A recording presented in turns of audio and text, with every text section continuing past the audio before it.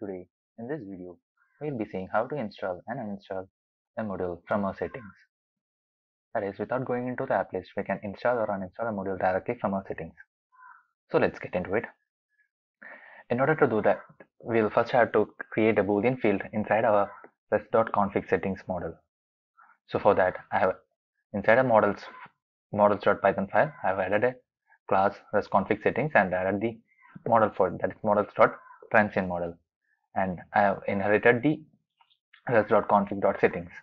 Next, we will add the boolean field which will be used to install or uninstall the module.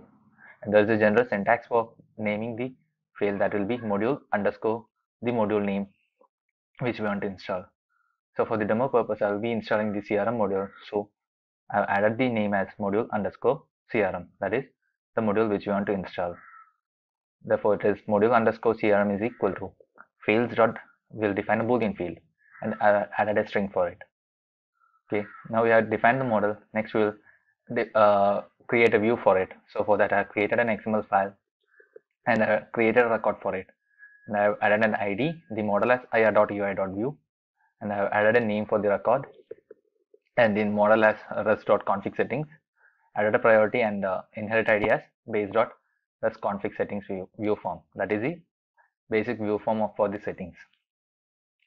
And next, inside the XML, I have added the menu for the settings, that is the tutorial as the heading. And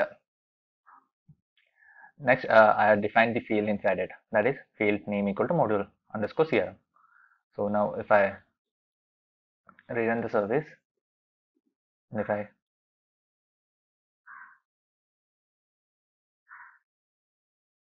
I'll upgrade the module now, so upgrade.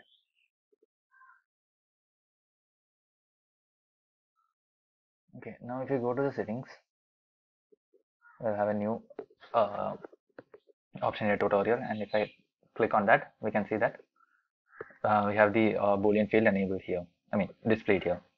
And currently, if you go to the app list, we can see that the CRM module is not installed. So now if I enable this and click on save, in the background the CRM module will also be installed. If you go to the PyCharm, you can see that the CRM module is loaded here.